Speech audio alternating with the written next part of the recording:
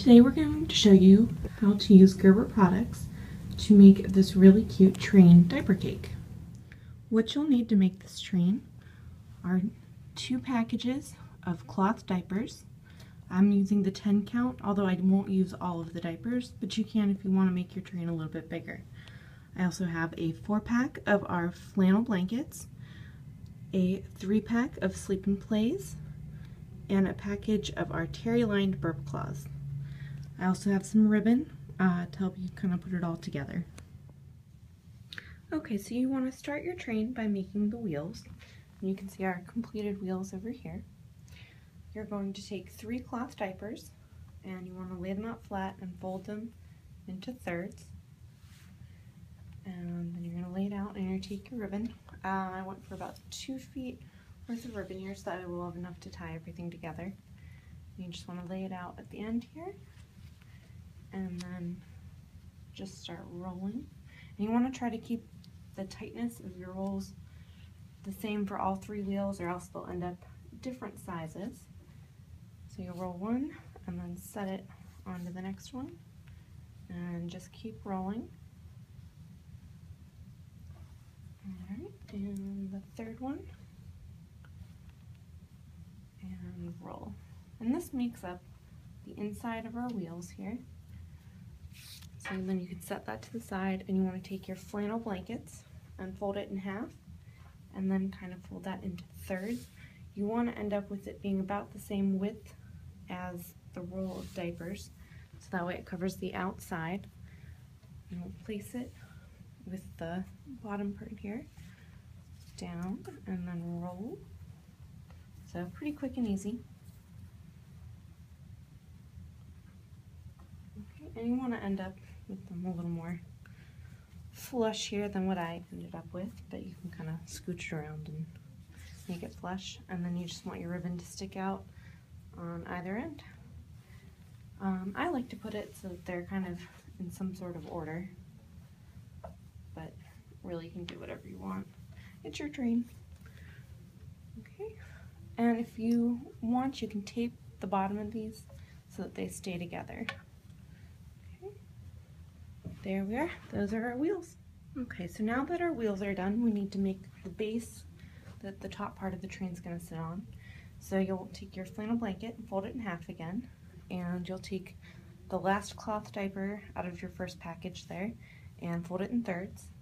And then you kind of want to do the same thing here, folding in thirds again, so that it ends up about the same width as our wheels. And then you're just going to place that in the middle. I'll lift a little thing over here so you can kind of hide the diaper in there. And you just kind of want to fold it in half and then tuck in. So pretty quick and easy. And you want to end up with it, might take you a couple tries because you want to end up with it about the same length here. And so you kind of see if it's not perfect, what you can do is just take this extra little end here and tuck it in, because you're going to be setting stuff on top, so it doesn't need to really be perfect the way it's folded, but that's roughly how we want it to end up. And that's your base. So now you're going to want to grab your burp cloths and your Sleep and Plays, as well as your 2nd pack of cloth diapers. Okay, so now we're going to make the cab part of our train, and to do this we're going to need 4 of the cloth diapers, and you're going to want to stack 2 together. And you're going to need the 2 out of your 4-pack of terry-lined burp cloths that have the same pattern. And you're going to want to lay one out flat here so you can kind of gauge the size. And when you fold these, you want to fold them loosely into thirds so that they end up being the same width as your terry burp rag there. Then you'll fold it kind of into fourths. So bring 2 ends in to meet in the middle, and then fold that in half again. And you want to do this twice, so you'll have 2 sets of cloth diapers, and I put them together so that the wide part faces in opposite directions. It makes it a little bit more square. So once you've got that, you're going to stand them on their tall end, and you're going to wrap your first burp rag around. You want to kind of get that as snug as you can here. Okay, and then you'll bring your second one and you're going to set it so that your seam is in the middle. Kind of try to tuck your ends in here and then wrap up and over. And for this one, I do like to use a little bit of tape. Just makes it a little easier. So you put a piece of tape. Alright, and then I know your ends aren't very pretty, so you'll just kind of want to tuck them in a little bit, kind of square it off, make it look a little nicer. There, that one ended up pretty good. And then I set this on this way, and I like to keep the seam on the inside here, so that way it'll be hidden by the main part of our train here.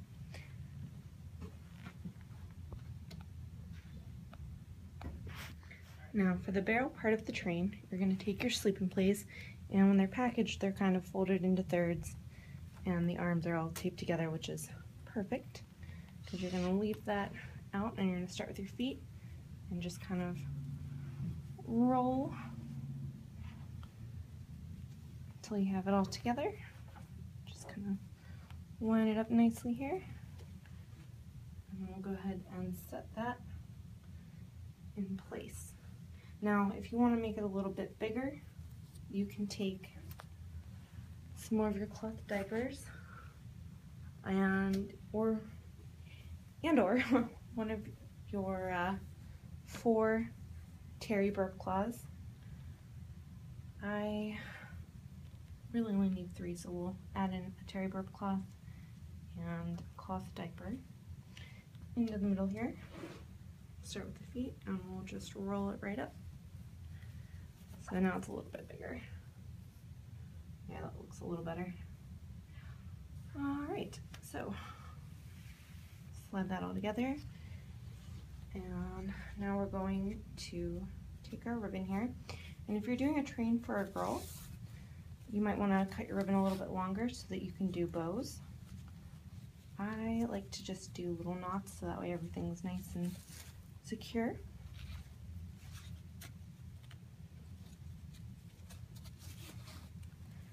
And you can do the ribbon really 2 ways. You can either run it through the middle of your diapers when you roll them up, or you can wait until you get to this step and do like we did on the train we showed you at the beginning of the video, and run it underneath so that it holds down this flap. Or if you want to just tape that flap in, then you don't have to worry about it. And you can do it this way. Now at this point you can either cut these or leave them, it's up to you. But in order to hide the knot, I just spin the ribbon until it ends up in the middle of the diaper there. So that way you can't see your knot.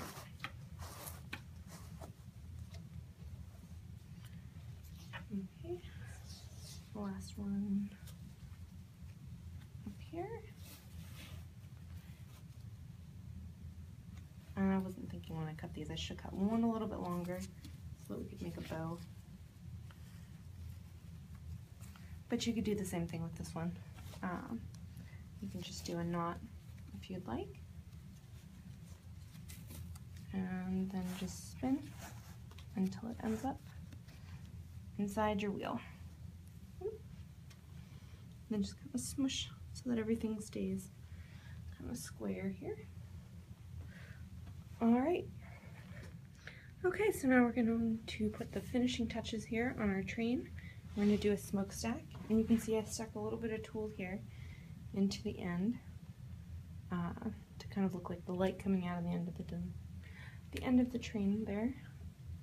I'm going to just take the tulle and just kind of fold it up however, and you can set it into your folded in half long waist burp rag, and then just roll.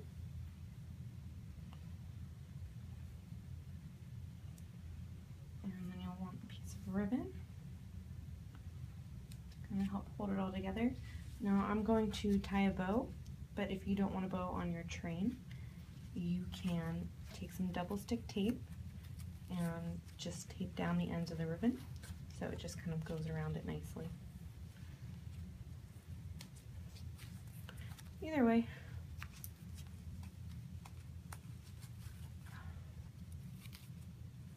Alright, so now I've got a little bow there, and then you can just set it there. If you want to attach it, you can use a little ball of tape, or there again, just some double stick tape underneath. And there you have it, our diaper cake train.